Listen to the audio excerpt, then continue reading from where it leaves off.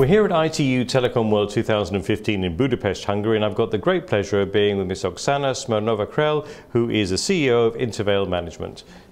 Ms. Smirnova Krell, thank you very much indeed for being with us today. Thank you for the invitation.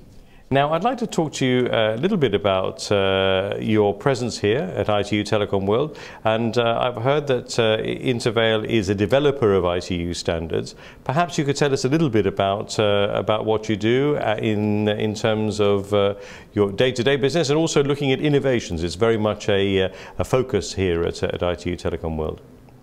Well, talking about the standards, actually the standards were developed by ITU, but we initiated those in 2008.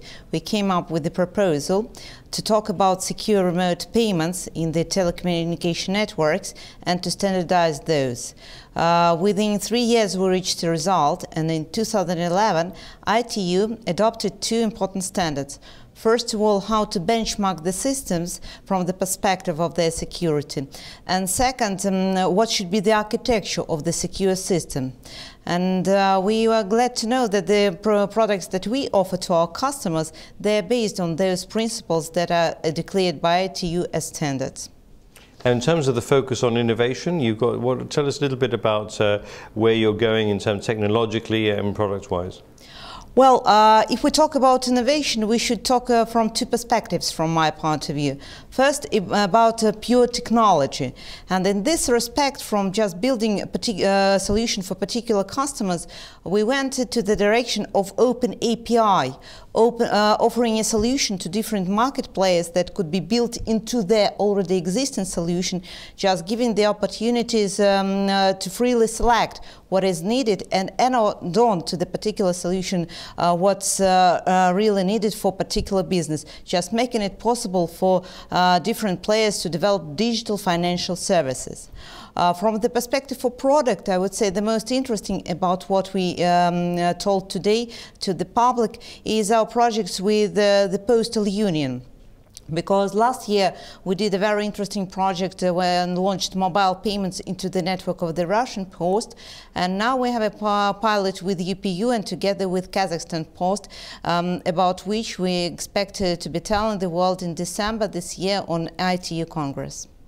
And why are you taking part here in ITU Telecom World? What's the value of attending an event such as this?